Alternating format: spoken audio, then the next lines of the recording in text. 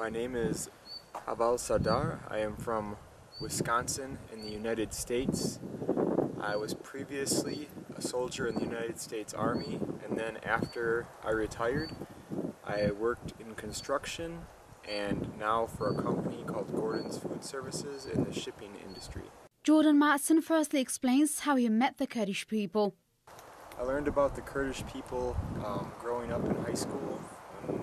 They talked about Desert Storm and what Saddam had done to the Kurds in Iraq. And then I learned more about the Kurds when I joined the military and we were in Iraq and the Kurdish people were helping us in northern Iraq. And then before I came over to join the YPG, I did some research and I learned about Kurdistan and that the Kurdish people are from 4 nations, Turkey, Iraq, Iran, and Syria, and how they struggle to be able to live together in peace. Matson says he had informed himself about the struggle of the YPG against the ISIS gangs through the internet in recent times.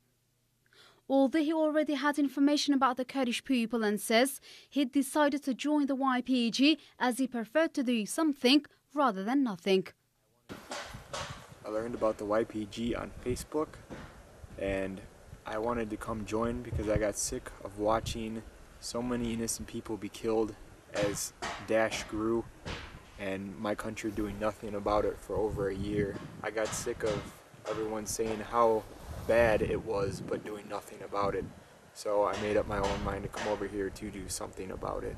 Matson says the YPG is a bigger organization than he previously thought it to be, and adds that he is happy he has gained acceptance so quickly in the YPG.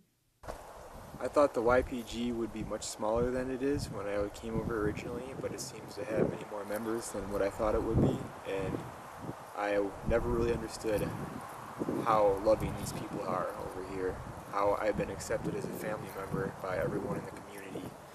It's something that's very hard to find in many other nations. He says he observes the border with ISIS with his unit and did not have any difficulties regarding the conditions in the YPG except the language barrier for the moment. About 2 weeks ago, I flew over from the United States into Iraq, and then I came to Rojava, and I was in my unit for around a week.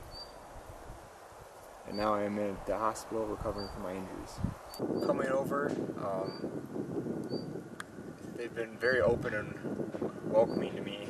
It's been an interesting experience because I only know a little Kurdish and they only know a little English, some. And so a lot of what we communicate with is body language and trying to understand each other.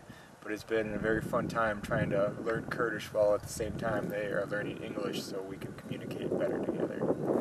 Matson says that he took part in a clash with ISIS gangs and adds that the gangs were repelled at the end of 6 hours clashes despite the heavy weapons the gangs had. Well, most of the time you're spent watching the border with Daesh, so there isn't much of a life.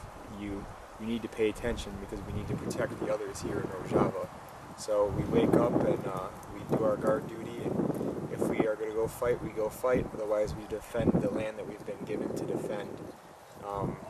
We do have our fun times though, when we sit down to eat together, and though we cannot understand each other all the time, we make jokes and learn ways to communicate together.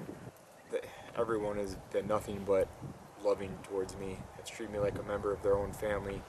When we are not fighting, their families have asked me to come stay with them and or have dinner with them, and it's something that's new to me and I'm very appreciative. Matson sent a message to his family and friends that he is fine and says that he will stay in Rojava until the struggle against ISIS is victorized. When I told my family about my decision to come to Syria and Kurdistan to fight against ISIS, at first they were very concerned because they did not want any harm to come to me. But they soon came to understand why I went, because of all the people that have been persecuted over here and have been killed, and they know that they need good men and women who are willing to defend these people, that they may live in peace.